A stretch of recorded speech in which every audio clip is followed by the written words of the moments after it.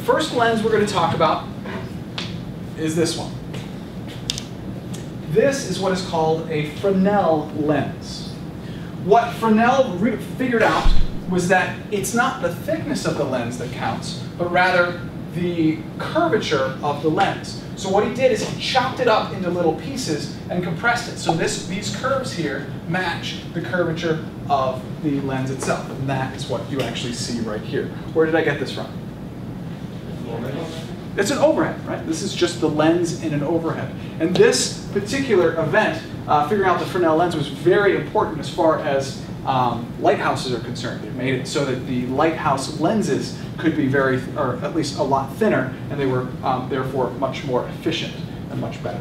It's very fun to play with, but unfortunately the thing is that you don't actually see it, it's the people looking through that see the interesting thing about the lens. Here, I'll hand this around. And we have a video for you that I have created. Again, we have on the left, so this is the same type of video I created having to do with the mirrors. On the left, what you have is the camera is placed behind the lens so that you could see the image. And then on the right, you could see here is the lens, the camera's placed right behind that, and you'll see me show up just in a moment because I'm right over here.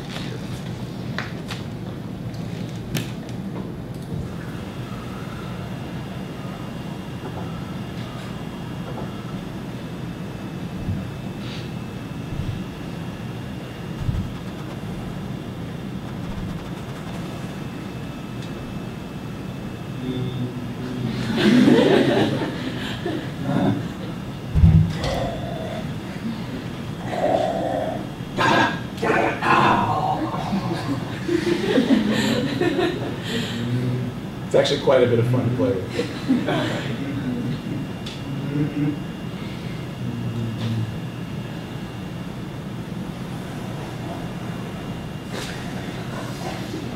All right, let's go through some basics. All right, we start out at the beginning. Right here, you should be able to tell me at least 2 of the 3 image characteristics. Thomas, give me one. It's inverted. Inverted. Number 1, you can see the image is inverted. I'm not standing on the ceiling. Number 2, Blackers.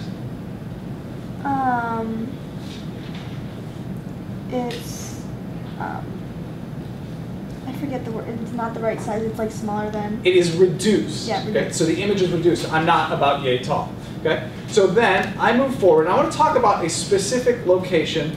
Right. It's coming. Not yet. Okay. So here, I'm moving my hand in and out. What am I playing with? The focal point, right? So when my hand gets in front of the focal point, this is a good moment right here to talk about. Because at this particular moment, my hand is in front of the focal point, but my head, my body is behind the focal point. So my body is still inverted. What about my hand? It's upright. So my hand is actually a virtual image right now, and my body is a real image. So again, I am a 3-dimensional object, so I can be at different locations relative to that focal point. So hopefully you have identified that there are a lot of similarities between mirrors and lenses, right? Because we just used a bunch of terms that all have to do with lenses. So now, all have to do with mirrors and also have to do with lenses. So what I'm going to do now is walk through some of the similarities between mirrors and lenses so that you can see. So we have this type of a mirror. If this is our object class, this makes this what kind of mirror? Wow, class, you are exceptionally poor at responding sometimes. What kind of mirror is this? Concave mirror. Okay, if this is a concave mirror, class, this side, the same side as the object, is the real or virtual side? This is the real side. That makes this side over here the virtual side of the mirror. That means that the image distance when it's real is greater than 0. The image distance when it's virtual is less than 0. Class. Is a mirror an opaque or a transparent material? Opaque. So does light bounce off or go through the mirror? Bounces up, right? That's why the real side of a mirror is on the same side of the object as the object, because the light bounces off the mirror. The parallel for a lens is a lens that looks like this.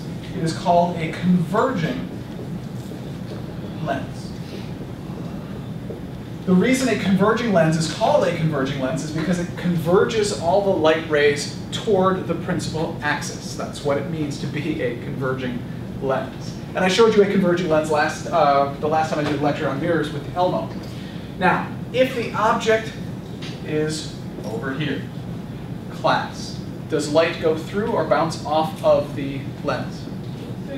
Goes through. So, the real side for a lens is going to, in this case, be on the left or right-hand side of the lens? Right. The right-hand side. This, bless you, is the real side for a lens, and this is the virtual side. In other words, this is where the image distance is less than 0. This is where the image distance is greater than 0. Notice how they are flipped, mirror versus lens. And it all comes down to the fact that light bounces off the mirror and light goes through the lens. That's it. That's why they are switched. So, the lens equivalent of a concave mirror is a converging lens. Just to cover our bases here, if this is our object class, this makes this what kind of mirror?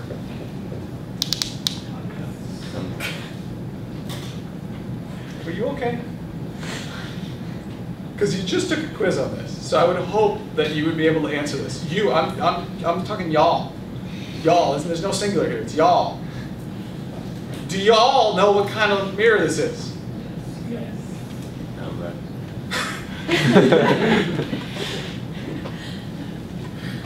A convex mirror. The equivalent for a convex mirror is called a diverging lens. A diverging lens looks like this.